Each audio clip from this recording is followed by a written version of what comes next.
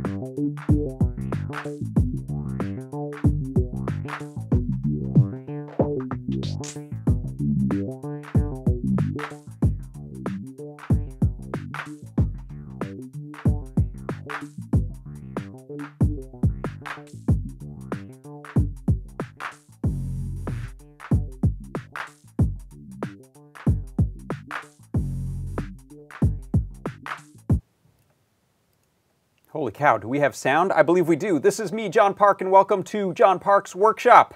Hey everybody, thanks for coming in. I decided to start a couple minutes early because we've already got people hopping into the chat and hopping in over on YouTube. So hello, hello, hello, hello.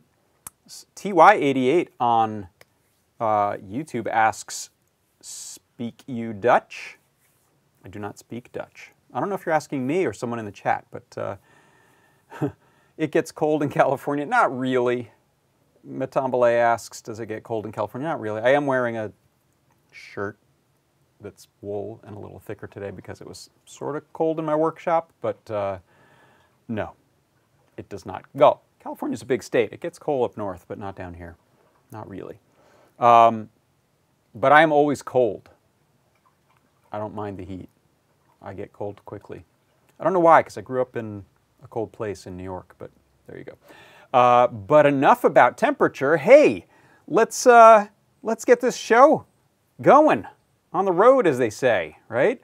So welcome. As you can see, we've got a fun topic for today, synthesizer design tool. I'm very excited about this. I swear there will be other topics other than synthesizers in our future, but this has been a very synthesizer full and sequencer full and MIDI full month or two now, as we've been getting a lot of Trellis M4 projects out there into the world. But the first thing I want to mention is help wanted.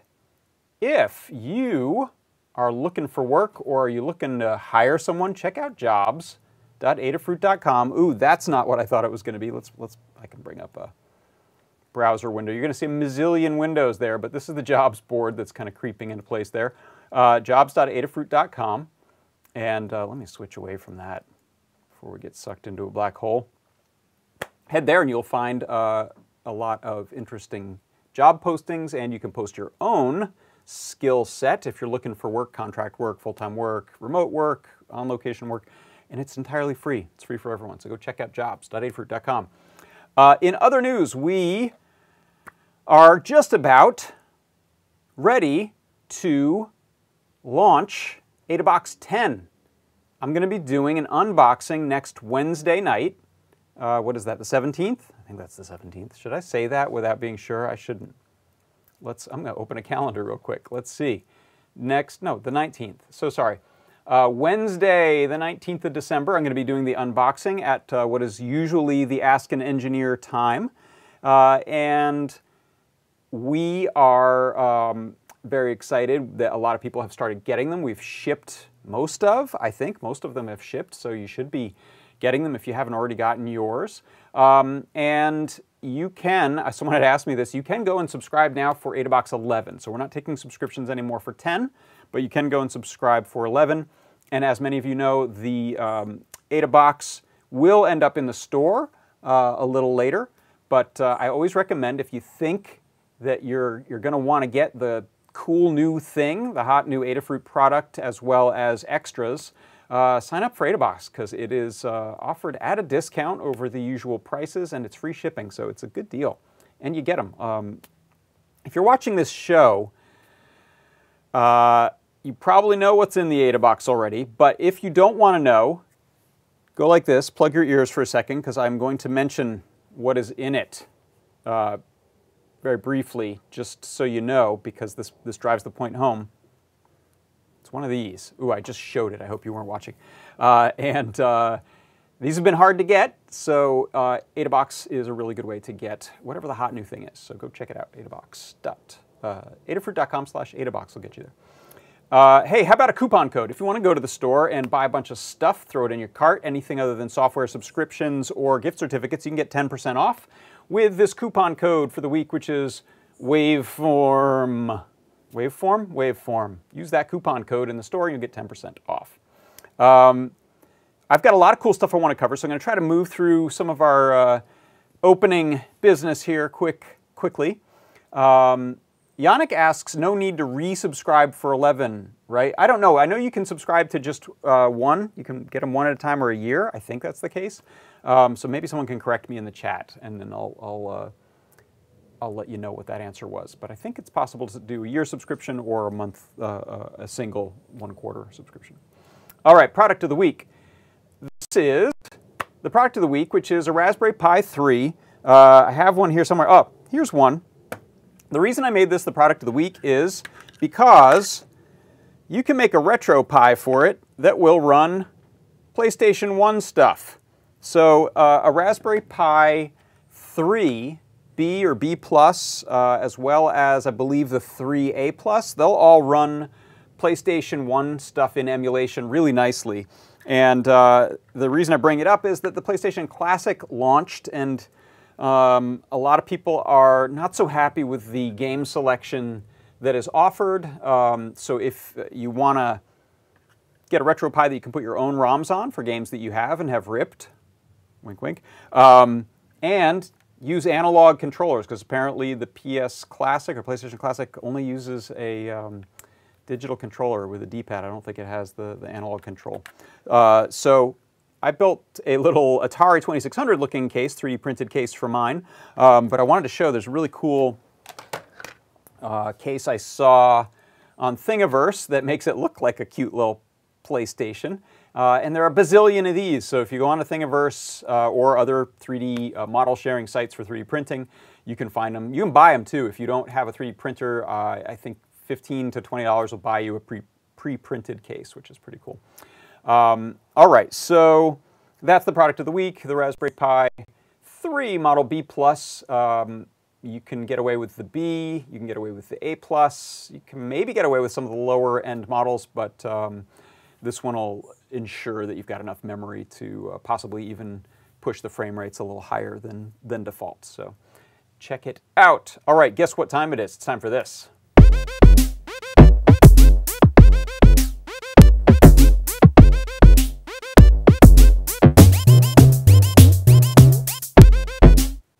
All right, I got to turn on the green screen on this thing. Where'd it go?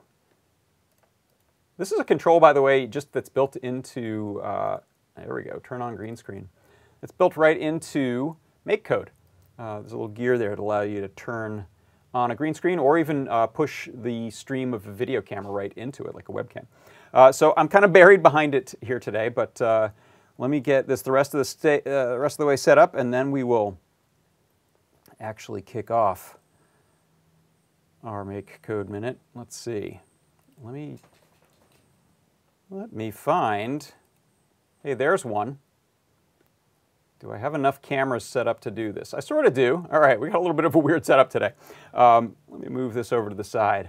Okay, so for today's MakeCode Minute, I wanted to talk about making choices with a bunch of conditions. So when we want to combine some different conditions so that we can, in this case, choose different colors on our Circuit Playground Express by pressing combos of the buttons, the A and B buttons, and the position of the switch.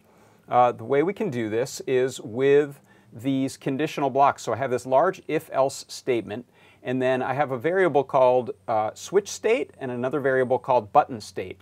And so what I'm doing is when I move my switch left, it sets the switch state to 0. When I move the switch right, it sets the switch state to 1. So you can see here, I'm moving the switch, and it's actually changing the color based on the switch being moved. But since we're storing that variable in memory, I can also apply that to combinations. So now if I change which button I've pressed and which switch position I have, I'm going to get 4 different states or 4 different colors with these multiple states combined. So you can see here, I can press the left button with the switch in the left position and get red.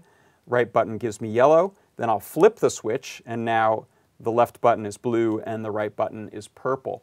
And so that is how you can set up multiple states with variables on the Circuit Playground Express inside of Make Code.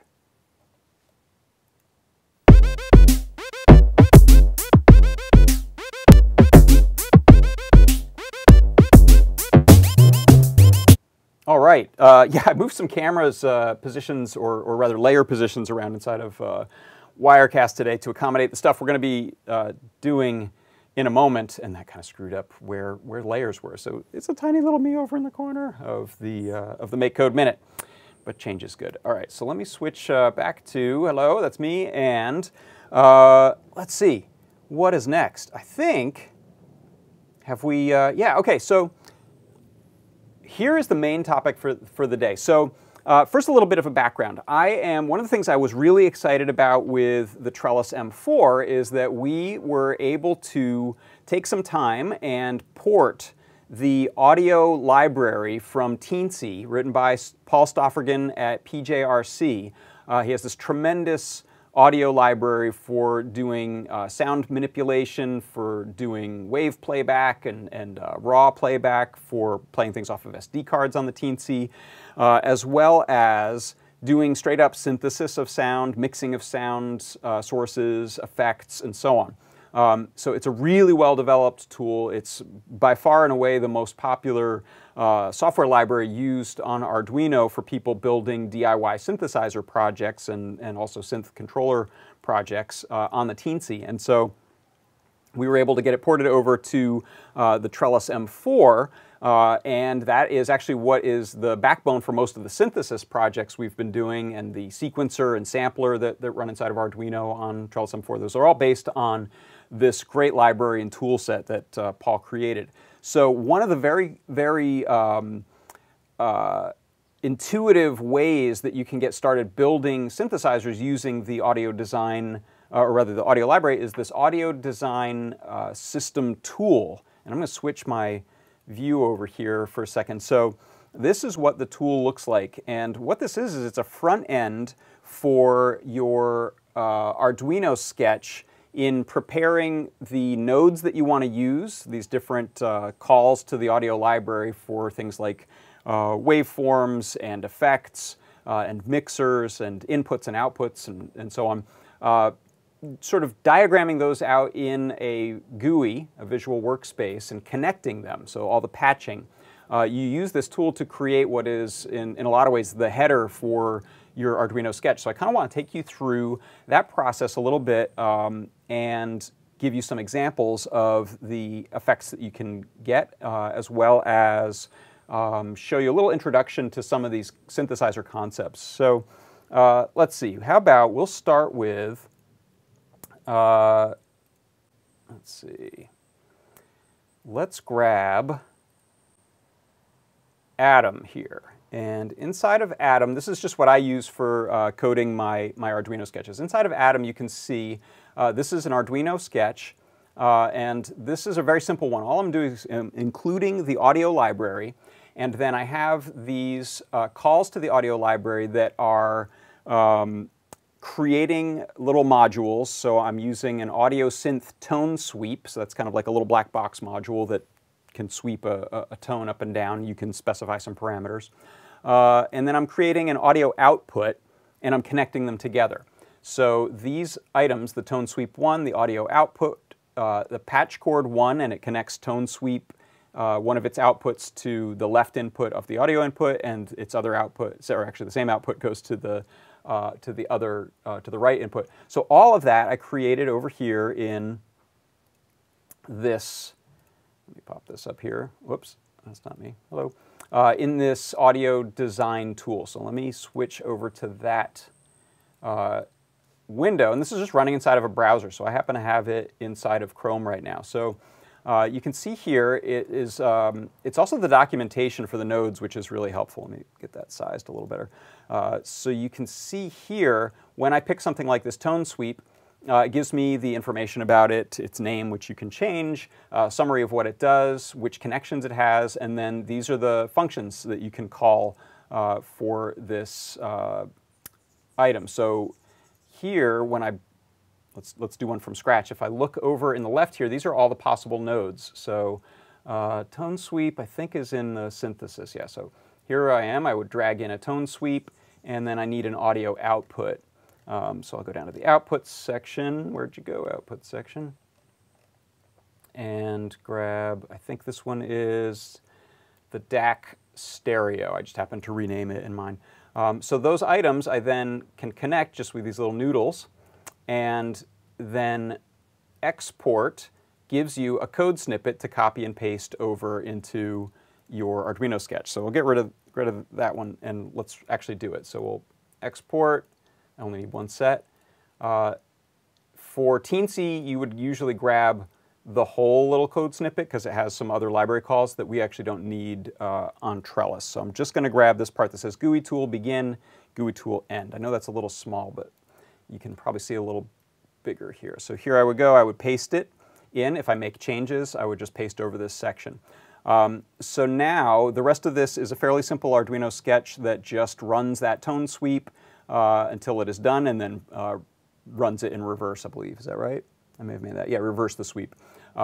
So over here, let me bring up an Arduino window for you. So there's a lot of window switching today. There's the sketch inside of Arduino. I've got my, let's put this here. I've got my Trellis M4, and what I'm going to do is I'm going to double-click the reset on it. So I'm going to do a video to make some of this stuff clearer. But right now it's running an Arduino sketch, so it's this purple color, and I'm going to double-click reset. It went green. That means that it is in bootloader mode, waiting for this Arduino sketch to be uploaded to it. And then in Arduino, I've got a couple things plugged in, so I'm going to make sure that I'm using the Trellis, and then I'm going to compile and upload to the board. So you should see that'll switch to purple when it has finished getting this code. And you can see I'm using a verbose output. Can you see that, or did I pull up the wrong one? I think you could see that. So there you can hear it's doing this tone sweep. I've just got a little amplifier this is plugged into.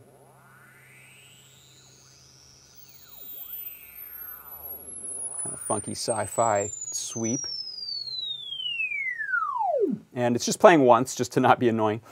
So that is sort of the most basic of making connections side of the audio design tool.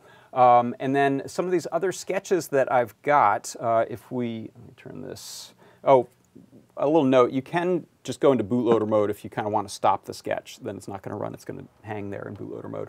And I'm doing that just because I'm hearing a little bit of audio hiss once that part of the board gets lit up. So some other examples here. So I'm writing a guide that will show you how to use these kind of building blocks to build your synth. I'm also going to recommend the workshop that Paul did at Super Conference a couple years ago. He did great documentation. There's videos. There's also a video set that Alex Glow did, and there's a tremendous PDF that walks you through it. And some things need to be changed a little bit to work on the Trellis M4, so I'm going to hit some of those topics for you. So the next one here is a hardware test. So I'm just going to upload that to my Trellis. It's in bootloader mode. I'm going to go over to Arduino. You won't see this change, but I'm just going to push that code to it. So the code that's going on there now, let's come back to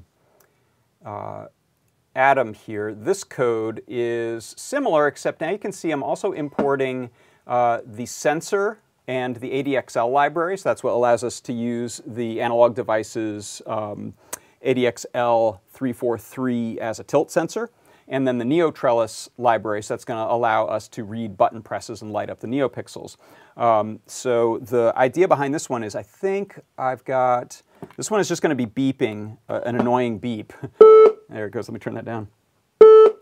It's periodically beeping, and then while it's doing that, I can still press buttons, and if I open up a serial monitor, oh, one got stuck, I'll see the output of my accelerometer. So not an exciting demo for you here right now, but it is something that'll be helpful as you're starting to build synthesizers and want to be able to access the buttons and the accelerometer as you're working. So let's see, the next one I've got here is going to take that pitch, but now it's going to be controlled by the accelerometer. So again, I'm going to just go into bootloader mode. And by the way, I'm going to publish, I made a little 3D printed reset button add-on for the Trellis M4 that allows you to access it without putting a pen or an LED. That's something Kattni came up with, is I think a 5mm LED works really well as a reset. Just because it's hidden back there behind the acrylic.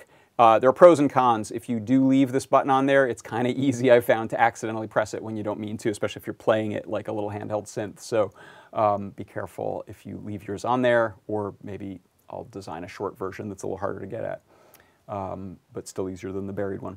Okay, so I've reset, and I'm going to go ahead and upload the next sketch, which is going to be playing a waveform, and it's the same setup essentially in the audio system design tool. It's just I have a waveform going into an audio input instead of that tone sweep. I can show you that actually while this uploads. Let's go to Audio System Design Tool. Hello, that's me. Where did it go? Come back, there you are. So that one just looks like this. So here I have this waveform, and it just outputs the same waveform output to both channels of the DAC. And if you look in the notes on the waveform, it'll show you it's got a bunch of different waveforms it can use. So it can output a sine wave, which is a smooth tone with no harmonics, just the fundamental. And then everything gets richer from there. So a sawtooth wave, which is buzzy and has lots of harmonics. Square wave, you can do a pulse, you can do a sample and hold. Triangle wave, which is just a little harder sounding than the sine, and so on. So what I'm doing on this sketch is if you look at the code here, and let's see, I'm going to zoom this up a bit for you as well. How's that look? I think you can see that. Okay. I bring in the Audio System Design Tool nodes and connect them with the little patch cables. And then in my setup, I'm making this call waveform1 begin, and I'm calling it a type sawtooth, waveform sawtooth. So that's where you can pick which type it is. And that's actually something that you can change with buttons or accelerometer as well. Yannick's asking, does the NeoTrellis support CircuitPython? The NeoTrellis, both NeoTrellis and the Trellis M4 do, but not for the Audio System Design Tool. This is an Arduino port. Okay, so let's come back to a view of this one. Hey, that's too many me's. And I've got now, we should hear, if I turn up the volume. So now we're just playing that sawtooth wave. And so I'm accessing the accelerometer to change. It's a little loud. That pitch. So you can see it's actually pretty straightforward, and when you look at this code, you'll see it's there are a lot of ways to do it, but it's pretty straightforward to have things happening while you're still checking for button presses and accelerometer without delay and without interrupts. It works quite easily. So let's see, the next example I wanted to show is the mixer. Okay, so let's stop the tone there. And let's have a look again at the audio design tool. Now what I'm doing is I'm introducing this, here we go. I'm introducing this mixer node, and it's a 4-channel mixer. So what I have is, again, that waveform node that we just saw running into the first channel of the mixer. And then I have pink noise, which is like a kind of noise sound running into the second channel of the mixer. And the mixer, if we look at its little help, will show you that you have a 0 to 1 value that you can turn up and down for each channel of the mixer. So typically you'd set them at, if we're using all 4 of them, you'd set them maybe each to a quarter, 0.25, and then that summed mix of audio goes out to the DAC. So what I'm doing instead is I'm setting the waveform at a constant, and I have the pink noise coming in and out depending on the tilt. So I'm going to go back over to Arduino, and I'm going to upload that to the board. I'll turn my sound back up, and what we should hear is a tone as well as the pink noise. And I'm still using left-right tilt for the pitch of the tone, and then I'm going to use forward-back tilt for the mixer. So here you can hear the...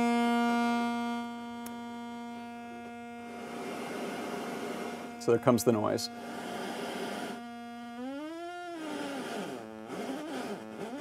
So great for your noise performances. And let's see, next one I want to show is, so that was mixer, mix 4. Okay, so before we do this one, actually, let me reset this one. I'm going to head over to the workbench for a second, just because I feel weird if I don't go to the workbench at all. And let's see, where's the down shooter? Okay, so what I have over here, this is again the, you may have seen this one before. This is kind of an all-in-one classic style synthesizer. It's based on a Moog, and it's called the System D from Behringer. And what this one does, actually, let me make that the big view for you. And make that the small one.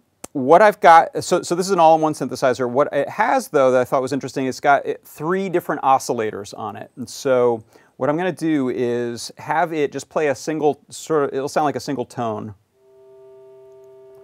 And I'm just playing it through some little speakers here.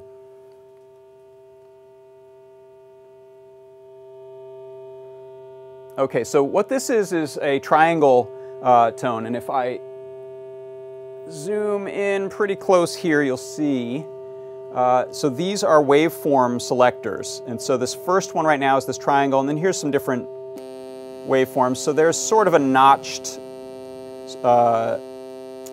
saw. Here's a saw.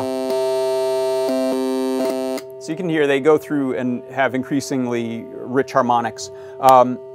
If I turn the volume of that down, this is acting like our mixer. So think about in the audio design tool I was just showing, if we have, let's say, 3 waveforms going into that mixer, here's the 3 mixer knobs. So if I turn the first one down and the second one up, it's a slightly detuned saw. And here's a little pulse wave. And now I'll mix them together.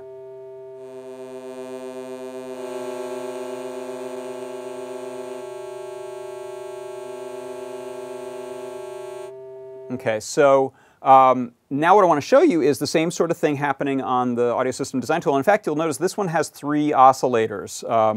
And there's a way to sort of fake a 4th oscillator, I think, on this one by pushing the LFO to audio rates. But really, that's the limit of it. And what you'll notice on, no big surprise, on software over in the audio system design tool, the only limit is memory. And we've got a lot of it on the M4. So the ability to add a bunch of oscillators and then use multiple mixers is kind of a tempting and fun thing to play around with. So let's have a look now at the audio system design tool with these multiple oscillators set up, or multiple waveform. They're kind of interchangeable the way I'm using them.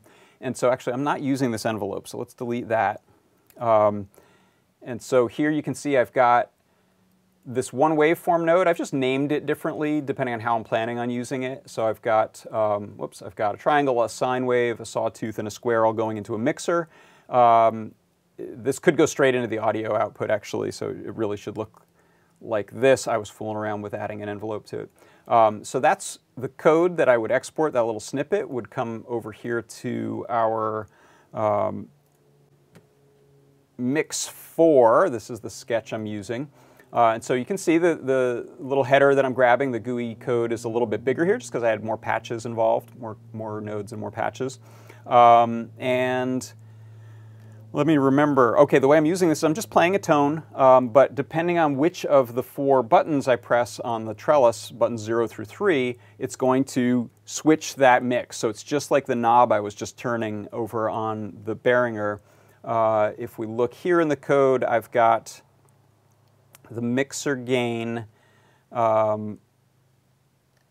laid out as these settings. And this is not the neatest way you could do it, not optimized, but I think it's clear.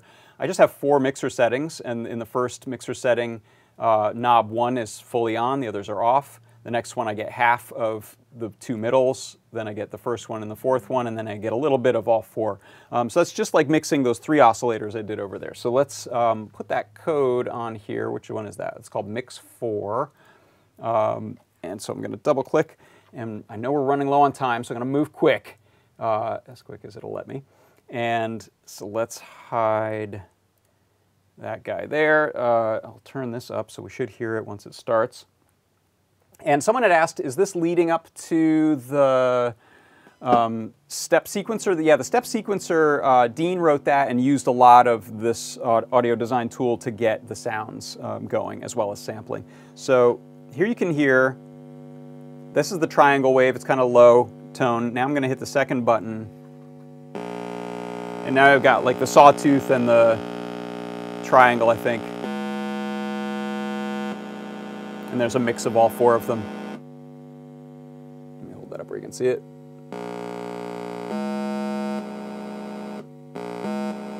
Okay, so that's just playing one straight tone, but we're using the mixer to decide which one or how much of those we hear. And then finally, I want to do a quick demo back over there, so let's switch over to this camera real quick. And what I want to show you is, in the final example, what I'm going to do is a few things. So I've got multiple waveforms, I've got the mixer, I've got some filters, or effects rather. So I'm going to have like a chorusing effect and a flanger effect, and these are just kind of neat audio effects based on guitar pedals and other gear, tape loops and things like that.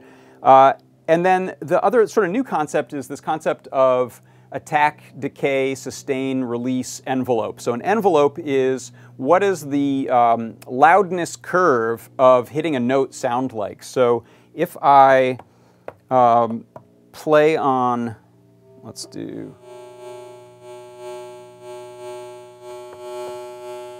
so here you can, what you hear right now is a moderately strong attack and a moderately soft release of that sound. Here's if I make it a really hard attack and get rid of that sustain or decay in this one. This one has a ADS. So now if we bring in a soft attack, we get these kind of more lush pad type of sounds. And we can also ramp out of that. Okay, so that's how, that's kind of a nice and quick, I think, way to hear and visualize a little bit what the envelope sounds like. And so you'll see in this final example, if we come over here, in the design tool, I've got this one. So it's gotten a little bit bigger. We can zoom in. So you can see I've got, again, 4 waves. So those are the 4 oscillators. They each go into an envelope, which allows me to adjust the, this is actually attack, hold, decay, sustain, and release. It's a 5-stage envelope. And so I'm going to set those individually differently depending on which of these oscillators I'm using. And then you can see I've added a few effects. I've got a flanger coming on the second row, a chorus on the third one, and a multi-tap delay on the fourth one. And then I'm using some mixers to kind of bring this all together. If you look at my code for this, let me switch you over to Adam. Here you can see, again, I've got a nice big collection of header code to get from the GUI tool. Those are all those connections, the patches and the nodes being built. And then you can see here I've got different envelope settings per row. So what I'm using is, let me switch over to where you can see me again. What I'm using is the top row is 8 notes, the white keys on a piano, essentially major keys, and they are each their own separate oscillator, so we can make them play chords with the different oscillators. And so each of them attack differently. So let's upload that code to the Trellis. So I'm going to Arduino for the last time, and this one I do have up, so you should be able to see it. And let's make sure that I've got the right port picked. I do. Okay, upload that code. You can see it compiles it. It compiled quick because I previously compiled it without changing anything, so it didn't have much to grab. Now it's searching for the Trellis. It has found it, and it is pushing the code up there. Okay, so it's there, and now let's just go have a look at this, and I got to watch the volume. Okay, so the first row is a sine, I think, and I have this soft attack and a long release. And the next one, you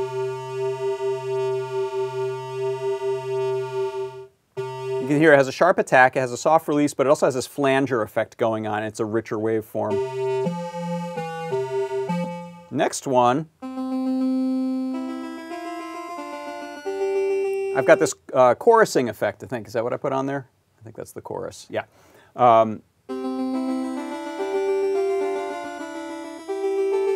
And these kind of sound nice mixed together.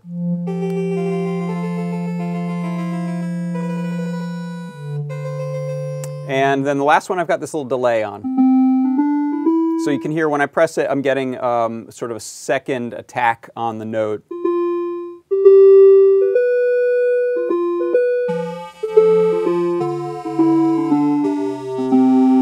All right, and so that is a pretty straightforward way to build a synthesizer on the Trellis M4 using the incredible audio library. Paul Stoffergen, thank you so much for this.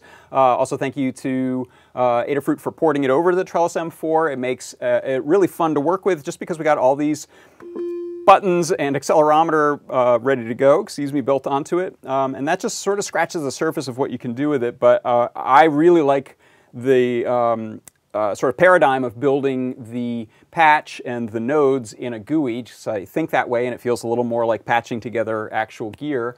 Someone asked, is a scale or chromatic? I have this just as a C major scale on here right now, but you can specify anything. If you look in the code at the top, all I'm using is this little pair of lists or arrays that are, I have them in 2 different octaves, but you could set that to anything you want, and you can get much more creative with it musically if you look at things like Colin's arpeggiator that he wrote. A lot of really cool stuff you can do that makes it great to play, makes it hard to sound bad if you're not a keyboard player. I'm not a keyboard player, but I like things like this that make it a little easier.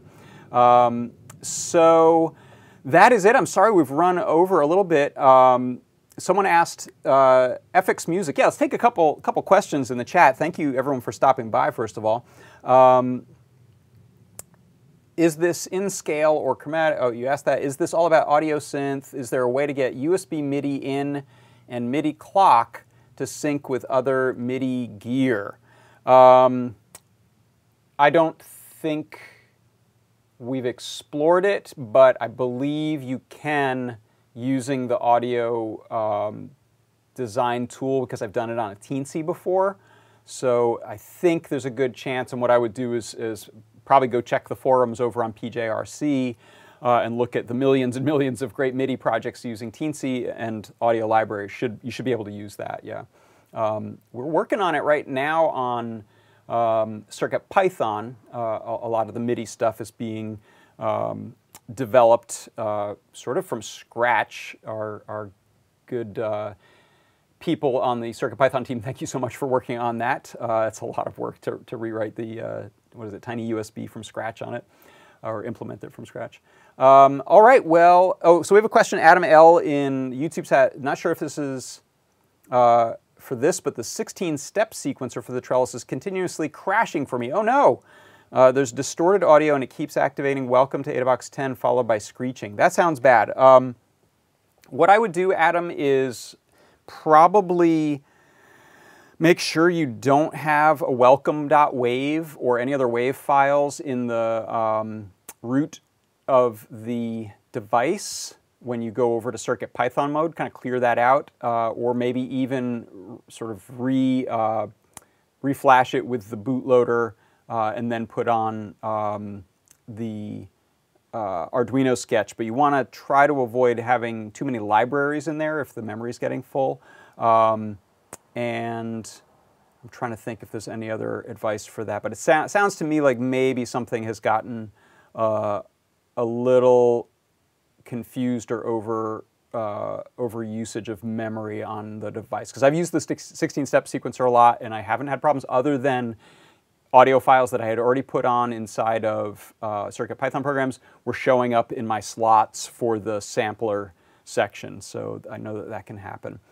Check the forums too, because we may have better advice than the stuff I just attempted to mumble through on that. But I hope you can find some resolution to that. Otherwise, go to Discord and ask on project help, or head on over to the forums.adafruit.com. Yes, David Smith, that's a good advice. Ask people on the Discord channel. All right, well, that's all the time we've got. I know we're a little bit over, but thank you for hanging out and listening to the fun synthy stuff going on here. Oh, now I've done it. I'm grounding this thing. I will see you hopefully Wednesday night if you want to stop by for the Ask an Engineer time slot. I will be doing the unboxing of AdaBox 10, and it's going to be a lot of fun. I hope you tune in. So last thing is I'll just remind you, if you want to go to the store and get some good stuff, there's your 10% off coupon for the day, Waveform. Put that in the box. You'll get a nice discount. That is all, and I will leave you with some synthy music. Thanks, everyone, and I'll see you next time.